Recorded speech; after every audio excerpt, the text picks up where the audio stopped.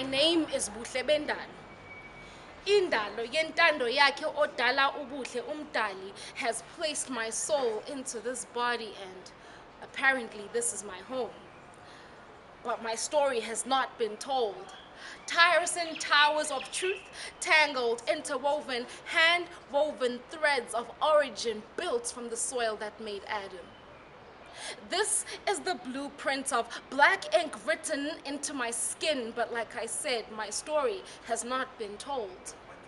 My story has been whitewashed by whitening face wash. See, these are the requirements of beauty that I can never be.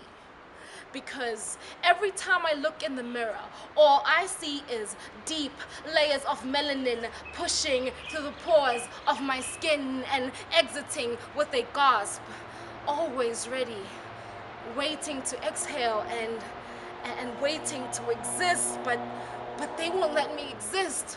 When I asked them about my kind of beauty, they told me that in the event of judgment, I needed to be fair. I needed to be fair. I needed to be just. You see, justice is between fair complexion creams and dark and lovely. Why darkness is always emphasized as a prefix for beauty is beyond me. Oh, you know, she's a dark beauty or a dark dindy, or she's pretty for a dark-skinned girl. And after planting these verbal concoctions into my conscience, I've written letters of regret onto my face, often tipexing the errors from my grandmother. I'm sorry. I'm sorry for tearing up these pages and pages of history from my epidermis. And mother, I'm sorry for peeling off the fruits of your labor from my skin's surface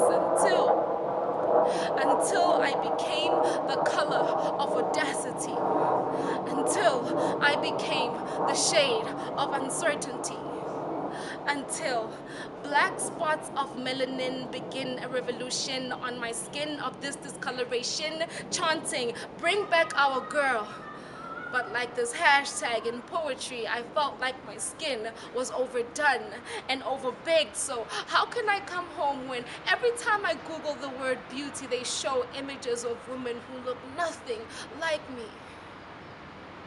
Even though my parents have tried to lay a strong foundation, I have my own foundation that I cement in the cracks of my insecurities.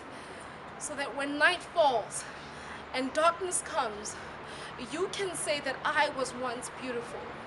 You can say that I was once beautiful. But on a lighter note, my name is Buhle Bendalo. Indalo yentando yakhe odala ubuhle umdali has placed my soul into this temple, and it will always be home. She's always ready for me to come.